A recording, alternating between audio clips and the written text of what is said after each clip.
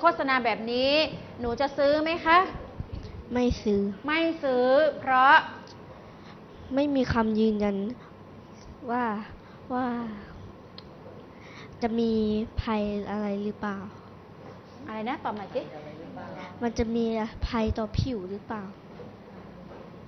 อ๋อไม่ทราบว่าใช้ไปแล้วจะมีอันตรายต่อผิวไหม ก็เขาบอกว่าถ้าใช้แล้วผิวนุ่มนวลกระจ่างใสอ่ะชุ่มชื้นด้วยและมีกลิ่นหอมด้วยเขาไม่รับรองความปลอดภัยครับอ๋อไม่รับรองความปลอดภัยก็เลยไม่ซื้อณัฐพรหนูซื้อไหมคะซื้อค่ะเพราะว่าหนูกับธันจิราเป็นเพื่อนสนิทกันหนูก็ต้องซื้อของเขาห้ามตอบแบบนี้ตอบว่าซื้อค่ะ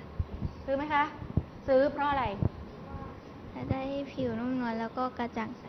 มีเขาใช้คำที่เกินจริงไหมคำไหนที่มันเกินความจริงบ้างมีไหมคะมีข้อความในโฆษณานี้ไหมอันไหนที่มันเกินความเป็นจริงบ้างมีไหมฮะมีไหมคะคิดว่าไม่มีหนูคิดว่าไม่มีไหนห้องนี้ใครจะซื้อครีมบำรุงผิวยี่ห้อหมีแอปเบลบ้างยกมือ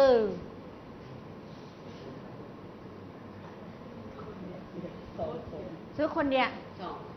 ซื้อ2 คนใครไม่ซื้อยกมือส่งไมค์ไปให้ชานนท์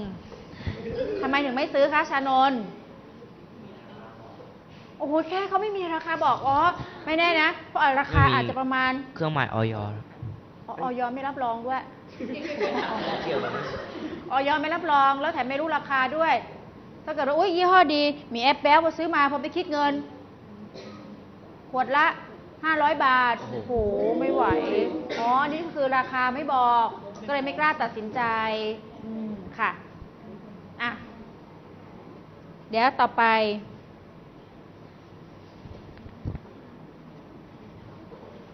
ไม่ยอมซื้อไม่ยอมเพื่อนไม่ยอมซื้อของทันจิรา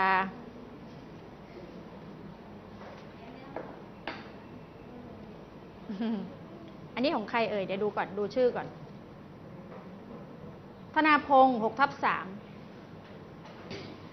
ธนาพงศ์บอกว่าสวัสดีครับวันนี้เรามียาสีฟันตราชื่นใจใช้แล้วทำให้ฟันสะอาดหมดกลิ่นปากหอมชื่นใจต้องยาสีฟันตราชื่นใจฟันฉันสะอาดจังเลยหอมชื่นใจหอมนะคิดจะซื้อหรือไม่ซื้อดีสวัสดีครับวันนี้เรามียาสีฟันตราชื่นใจใช้แล้วทำให้ฟันสะอาดหมดกลิ่นปากหอมชื่นใจต้องยาสีฟันตราชื่นใจพัชรา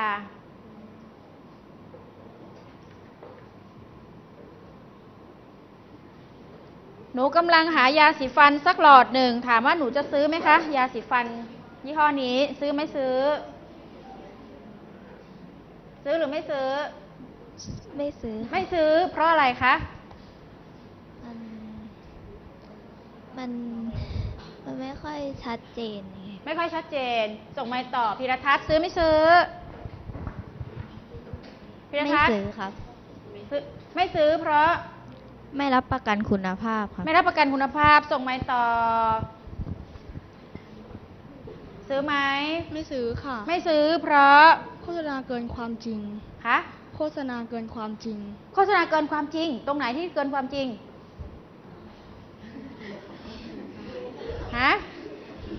ตรงไหนที่เกินความจริงยาสีฟันตราชื่นใจใช้แล้วทำให้ฟันสะอาดหมดกลิ่นปากหอมชื่นใจตรงไหนเกินความจริงตรงหมดกลิ่นปากค่ะหมดกลิ่นปากเวลาเรามีกลิ่นปากเวลาเราแปรงฟันมันหมดไหมหมดพอแปรงแล้วมันก็หมดแล้วเดี๋ยวมันก็มาใหม่ใช่ไหมถ้าเราสะสมไว้มันก็มาใหม่ต่อไปส่งต่อดิซื้อหรือไม่ซื้อเหมือนเล่นเกมโชว์เลยนะให้หรือไม่ให้ค่ะเพราะไม่ให้ค่ะเพราะไม่ซื้อซื้อไหมคะไม่ซื้อเพราะไม่มีเครื่องหมายออยค่ะอะไรนะคะพูดให้เสียงดังฟังชัดค่ะเพราะไม่มีเครื่องหมายออยรับประกันค่ะไม่มีออย ซื้อหรือไม่ซื้อส่งต่อ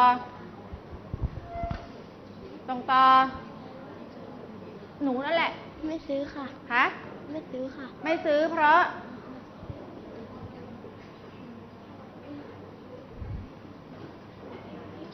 ข้อความไม่ค่อยชัดเจนค่ะ ข้อความไม่ชัดเจนเพนพิชาซื้อไม่ซื้อ ไม่ซื้อเพราะอะไรคะ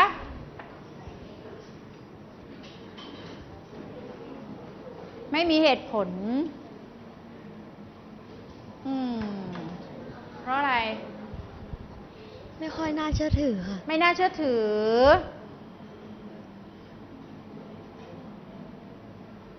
เอาละของใครเนี่ยสรุปว่าส่วนใหญ่ซื้อหรือไม่ซื้อใครซื้อยกมือใครไม่ซื้อเอามือลงค่ะถ้าโฆษณายาสีฟันเขาน่าจะบอกสรรพคุณนะยาสีฟันมันจะต้องเป็นอย่างไรบ้างช่วยบำรุงอะไรคะเหงือกและฟันป้องกันฟันผุและเป็นยังไงอีกใช้แล้วต้องไม่มีกลิ่นปากลมหายใจสดชื่นแล้วก็ราคาก็ต้องทำไมด้วยให้เหมาะสมกับคุณภาพทีนี้มาดูของคนนี้บ้าง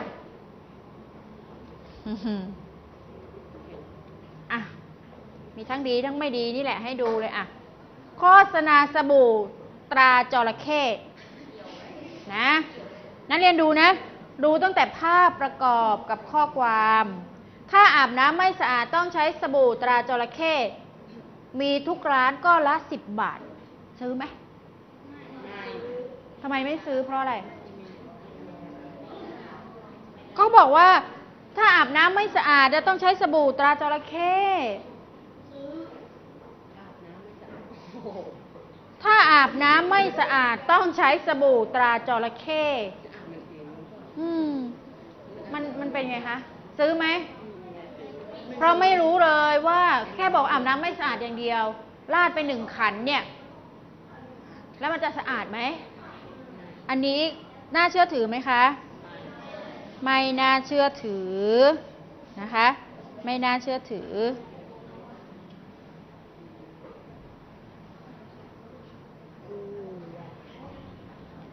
ยาหม่องของยายนางฟังนะมีสรรพคุณบรรเทาอาการ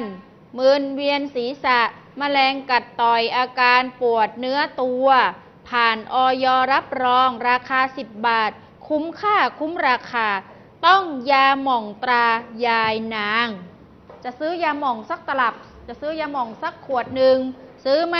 ยาหม่องตรายายนางซื้อไหมคะซื้อไหมสรรพคุณคือ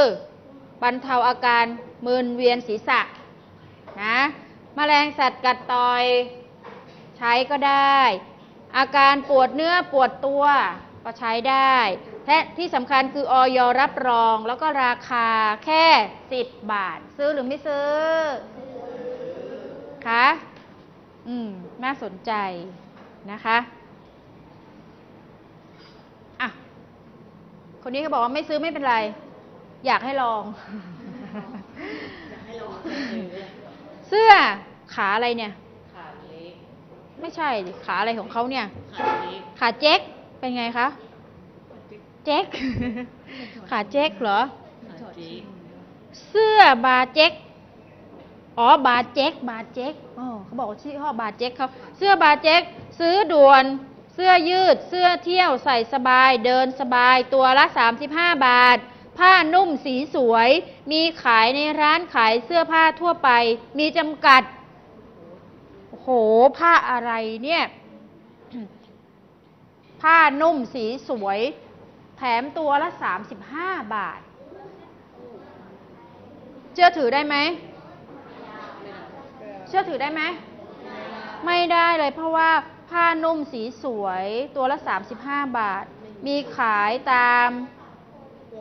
ร้านขายเสื้อผ้าทั่วไปซื้อด่วนเลยเขาบอกว่าไม่ซื้อไม่เป็นไรอยากให้ลองนะคะก็คิด คิดดูจะซื้อหรือไม่ซื้อดีค่ะเอาละค่ะคุณครูนำเสนอตัวอย่างโฆษณาของนักเรียนวันนี้มีสินค้าของใครที่ผ่านหมดทุกคนเลยของใครที่ทุกคนยอมรับมีของรักชนกแต่ของอีกหลายคนก็นะอาจจะใช้คำโฆษณาที่เกินความเป็นจริงไปบ้างหรือใช้บอกคุณภาพของสินค้าไม่ชัดเจนนะคะคุณครูฝากไว้ด้วยนะคะในเรื่องของการเลือกใช้สินค้าและบริการต่างๆนักเรียนอย่าหลงเชื่อคำโฆษณาชวนเชื่อต้องดูที่สรรพคุณของสินค้านะคะตรวจสอบสรรพคุณของสินค้าว่าครบถ้วนถูกต้องหรือไม่แล้วจึงค่อยตัดสินใจซื้อนะคะเอาละค่ะวันนี้หมดเวลาแล้วค่ะสวัสดีค่ะ